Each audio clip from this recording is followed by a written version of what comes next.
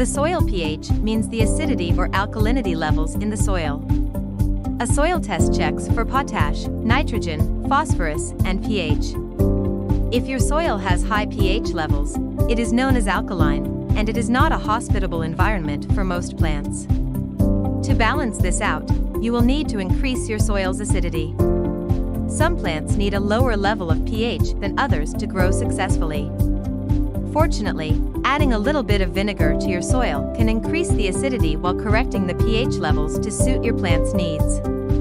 Most plants require a pH value of 6.5 and 7, while others require acidic conditions that can be created with the help of vinegar.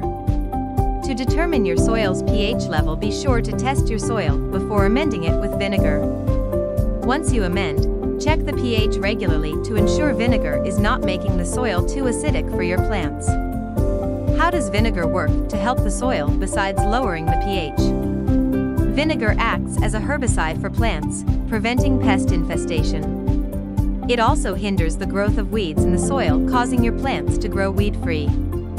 The acetic acid in vinegar also dissolves in soluble calcium salts that flow away with rainwater. However, if your soil is very alkaline or highly rich in lime, the base will neutralize the acidity of the vinegar. Therefore, the vinegar might not affect the pH of your soil. Why do you need vinegar when lowering your soil pH?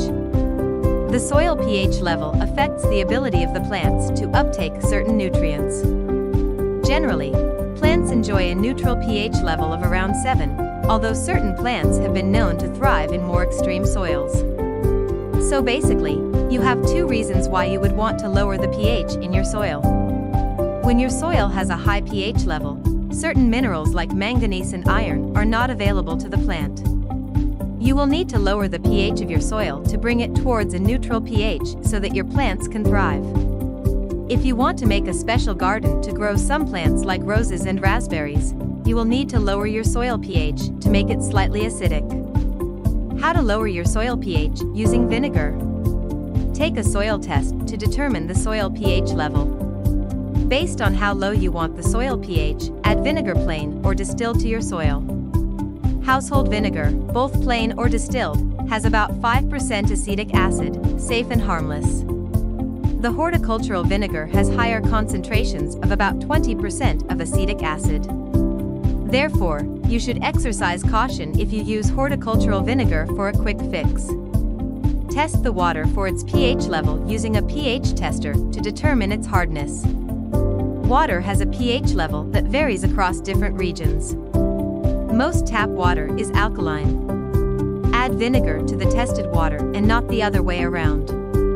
You can add 2 to 9 tablespoons of vinegar to 1 gallon of water. After adding the vinegar, test the water using the pH tester.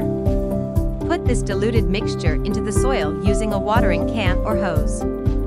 Inject into the irrigation system or water manually based on the size of your garden and the amount of solution you require to change the soil pH. Do not add vinegar to the water in your reservoir because if the vinegar is unpasteurized or contains sugar residue or alcohol, it can react to form the mother of vinegar.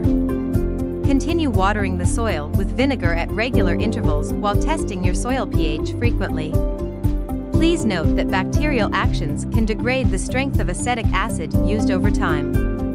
Conclusion: vinegar is still an acid despite its availability and usefulness, and it can be harmful to your plants if mismanaged. Do not use vinegar straight on plants or on the soil to try and quicken the acidifying process.